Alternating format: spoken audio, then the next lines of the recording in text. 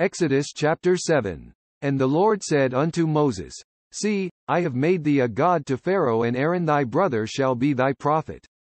Thou shalt speak all that I command thee, and Aaron thy brother shall speak unto Pharaoh, that he send the children of Israel out of his land. And I will harden Pharaoh's heart, and multiply my signs and my wonders in the land of Egypt.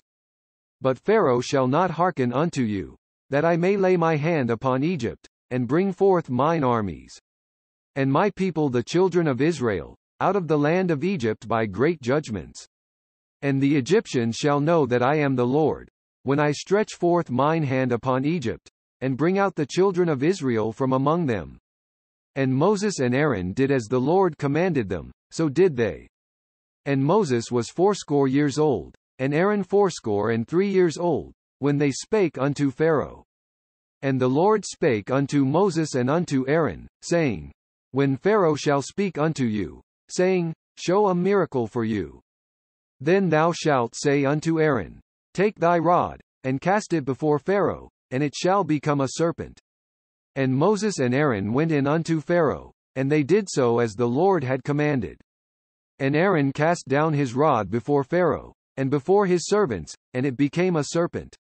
Then Pharaoh also called the wise men and the sorcerers, now the magicians of Egypt.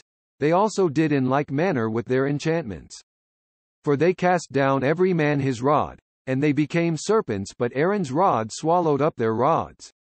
And he hardened Pharaoh's heart, that he hearkened not unto them as the Lord had said. And the Lord said unto Moses, Pharaoh's heart is hardened, he refuseth to let the people go. Get thee unto Pharaoh in the morning, lo, he goeth out unto the water. And thou shalt stand by the river's brink against he come, and the rod which was turned to a serpent shalt thou take in thine hand. And thou shalt say unto him, The Lord God of the Hebrews hath sent me unto thee, saying, Let my people go, that they may serve me in the wilderness, and, behold, hitherto thou wouldest not hear. Thus saith the Lord, In this thou shalt know that I am the Lord. Behold, I will smite with the rod that is in mine hand upon the waters which are in the river, and they shall be turned to blood. And the fish that is in the river shall die, and the river shall stink, and the Egyptians shall loathe to drink of the water of the river. And the Lord spake unto Moses, Say unto Aaron, Take thy rod, and stretch out thine hand upon the waters of Egypt. Upon their streams, upon their rivers, and upon their ponds, and upon all their pools of water, that they may become blood. And that there may be blood throughout all the land of Egypt, both in vessels of wood, and in vessels of stone. And Moses and Aaron did so, as the Lord commanded. And he lifted up the rod, and smote the waters that were in the river, in the sight of Pharaoh, and in the sight of his servants. And all the waters that were in the river were turned to blood. And the fish that was in the river died, and the river stank, and the Egyptians could not drink of the water of the river. And there was blood throughout all the land of Egypt. And the magicians of Egypt did so with their enchantments.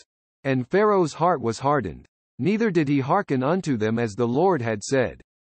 And Pharaoh turned and went into his house, neither did he set his heart to this also.